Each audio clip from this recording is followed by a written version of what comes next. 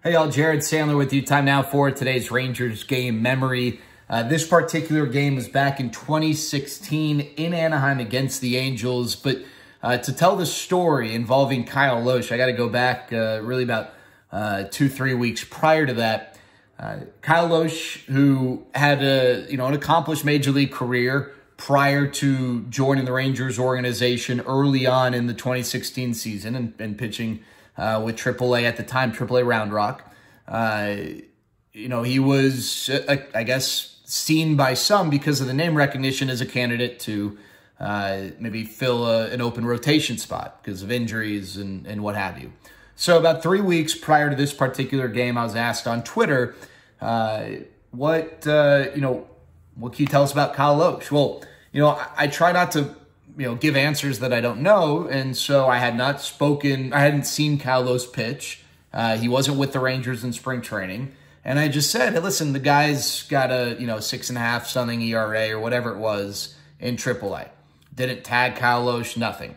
Driving home after the game and I get a notification.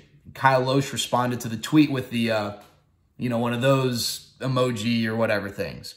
So I was like, all right, this is interesting. I responded and I said, hey, Kyle, hope you can appreciate that I'm just answering the question. If you come up to Arlington, I'll be the first person to shake your hand.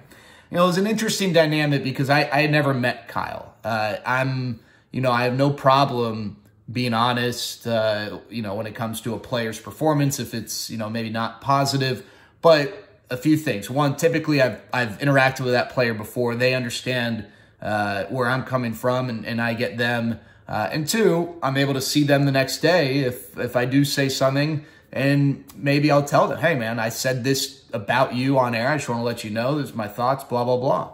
I have no problem doing that. That's a part of the business. My rule of thumb is I'll never say or tweet anything that I wouldn't say to that person's face. So, if I follow that, I really, I avoid any sort of misrepresentation of anything.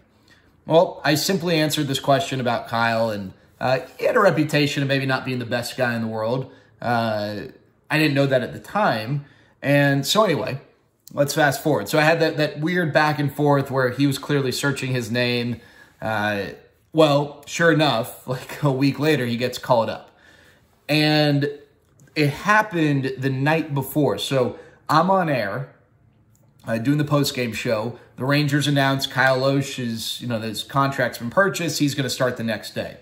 So immediately in my head, I was like, well, shoot, I had this kind of like weird negative interaction with him. And I said, if he gets called up, I'd be the first person to shake his hand. Well, I'm not in the clubhouse after the games because I've got the post-game show, and he doesn't know that. And I'm, by the way, totally overthinking a lot of this. But in my head, I'm like, well, he probably thinks I'm dodging him. Well, I'm not going to speak to him before his start the next day because you typically don't speak to starting pitchers, especially if you don't know them. That's just sort of a clubhouse etiquette type thing. You let starting pitchers day of their start, you let them be. Well, I'm not going to be there after the game because, again, I'll have the post-game show. So if he pitches poorly, then he's going to think, well, Jared's going to love coming up and saying hi to me now. If he pitches great, he's going to think I'm dodging him because, again, he doesn't know what I do. He has no clue. So the next day, standing in the clubhouse, and I can see him eyeballing me from across the locker room portion of the clubhouse. And, he had just shown up, so he's shaking hands and introducing himself to people. And eventually we crossed paths. And it was one of those things where I'm like, screw it, I'm going to say something. And I go up to Kyle, I'm like, hey, Kyle, Jared Sandler. I say it with a smile. I'm trying to diffuse the situation. And who knows, maybe he was just having fun. I mean, Twitter's one of those things where you don't totally know what someone's intentions or emotions are. And he just kind of looked at me and he's like, I know who you are. And I'm like, all right, hey, man, listen, just want to wish you luck, whatever. I probably said, like, good luck. He's like, whatever, bro. And he walked away. I was like, all right. Well, one of the things that I feel like I do a great job of is developing relationships with these players. And if there is a problem, diffusing it. And there are very, very few problems. There's one where Ronald Guzman 2 years ago misinterpreted a tweet, and we had a conversation. We're great. these interactions with Kyle Lohse are, they're types of interactions I wasn't used to. So I was like, oh man, I'm asking people, I was trying to get like some confirmation bias. Yeah, he's not the best guy in the world, whatever. Well, he goes out, he pitches that night actually against the Twins, didn't pitch well, didn't pitch again for another 10 days. I think the All-Star break played a role in that. So that takes us to the July 19th game.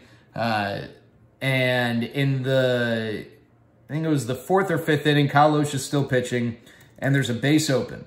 And I guess it was the 5th inning. And he pitched to Mike Trout when he shouldn't have. And I guess it was the 4th inning. There's an open base. Whatever the case was, he threw a pitch on 3-1 to Mike Trout that he should not have thrown. Mike Trout did major damage with it. The Rangers ended up losing. I don't want to say simply because of that, but I'll never forget after the game, I asked Jeff Bannister about that situation. And usually, as most managers do, Banny's going to get his players' backs, right? If they did something wrong, he's going to deflect, and he's not going to throw them under the bus. And I simply asked him, was, that a situation where maybe you would have preferred Kyle not pitch to Mike Trout? And Banny's response was so telling. It was like, yeah, I don't remember verbatim, but it was basically, yeah, that is absolutely not what we wanted to do in that situation. And I was like taken aback because, Banny was clearly ticked off at Kyle Lohse, and then the next day, Kyle Lohse DFA'd. So that's my Kyle Lohse story for you here for today's Rangers game memory.